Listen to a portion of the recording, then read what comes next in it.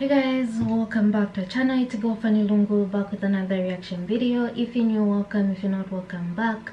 Thank you for 21,000 subscribers. You guys are the best. Keep liking, commenting, sharing, watching everything that you guys do. Never goes unnoticed. We're very grateful.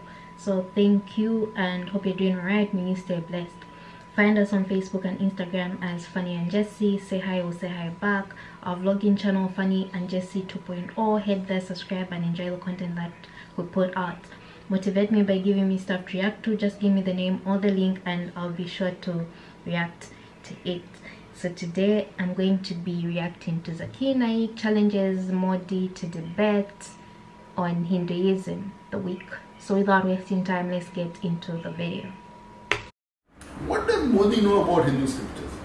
Let us have a dialogue, me and Modi.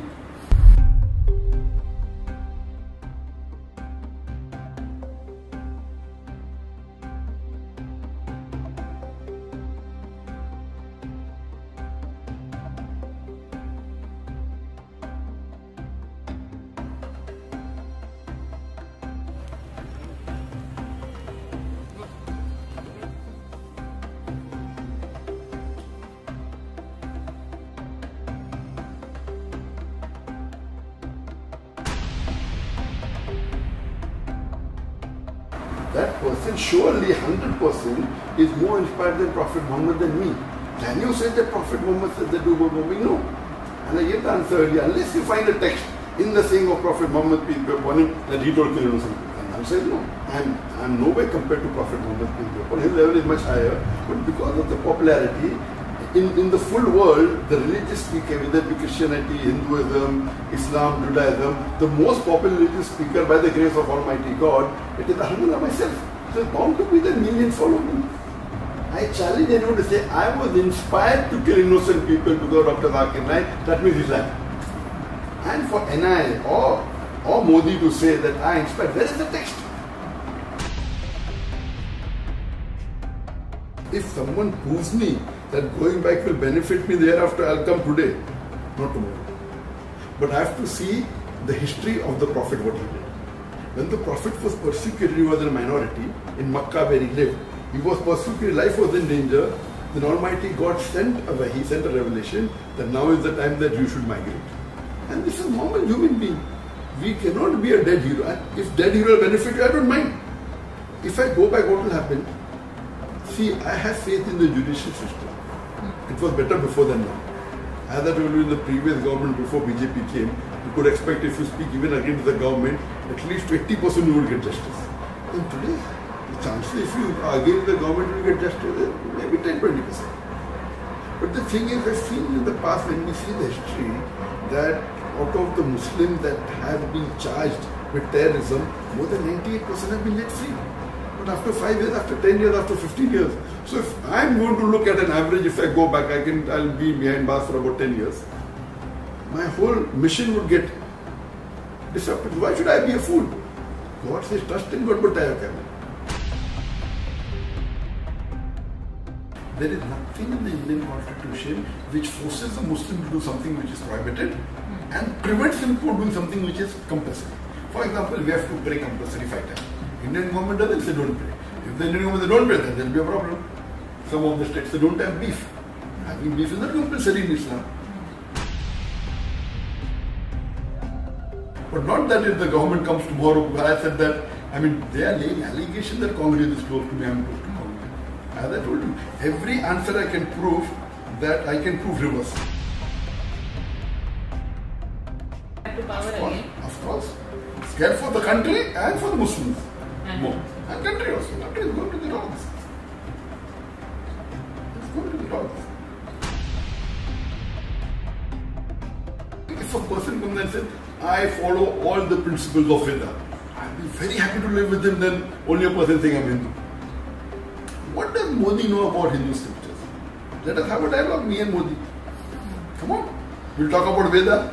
If you're talking so much about Hindutva, what does he know about Hindutva? If you really know the principle, which or whatever it is, if a person says, I am going to follow Hinduism, I would respect him much more than what they are doing now. Hinduism says, Hindu scriptures say, don't cheat, don't tell lies. He's lying. How can he be practicing? Just for his vote bank?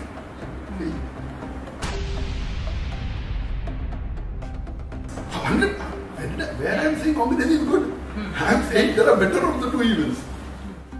If Congress was really truthful, Babri Masjid would have been demolished.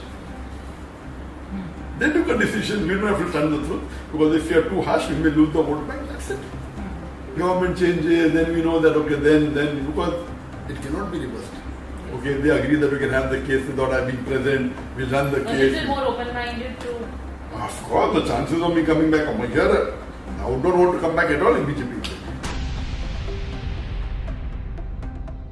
No, if it's going to benefit humanity, I'll change today. If someone proves me what I'm saying is wrong, of course I'll change. I'm not saying I'm perfect, but they have to prove to me.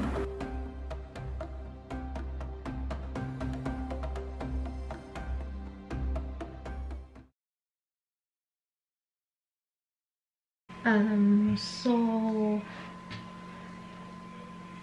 is this saying that Dr. Zakir Naik is in exile because of the way he preaches? Did the Indian government have a, what can I say, a rough relationship with him because of the way he preaches?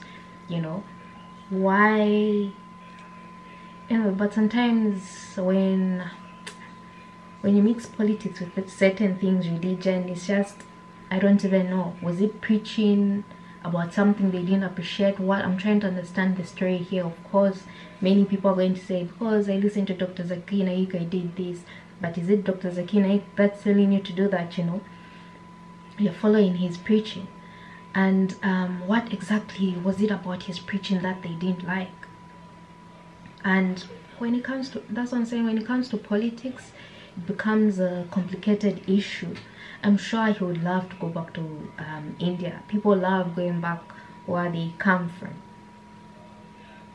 And why? Because he mentioned something like being jailed. Why would they jail him? But what crime did he commit for him to be jailed? I'd love to understand that. Sometimes if your country is not letting you do what you are doing, especially if it's not harming anyone, then of course you're allowed to go anywhere in the world and seek asylum or whatever it is, you know, through many legal ways. But this issue, I don't know, because it's dealing with the government, you know, it's so complicated. And he's preaching, he hasn't stopped preaching because of them. They haven't hindered that part. Is it because a lot of people are converting around the world, that's why they don't like Dr. Zakir Naik? Is it because many Indians are not reverting to Islam, that's why there's that tension? I'd really love to understand that. But if you guys understand this better than me, you can explain to me. I wish he spoke more about Modi and him having a conversation. I think it would be something worth listening to. Let me know what you think about the video, what Dr. Zakir Naik had to say, your thoughts, and what you just think about the situation at hand. Otherwise, I think he's thriving. He's still able to reach many people around the world. That's why I was seated here reacting to Dr. Zakir Naik. You're watching this. Many people are doing the same as well. Let me know what you think down below. Make sure to give this video a thumbs up. But before you give it a thumbs up, suggest something in the comment section. Just give me the name or the link and I'll be more than glad to react to it. Make sure to give this video a thumbs up, share it with your friends, and of course do not forget to subscribe, and I'll see you in my next reaction video.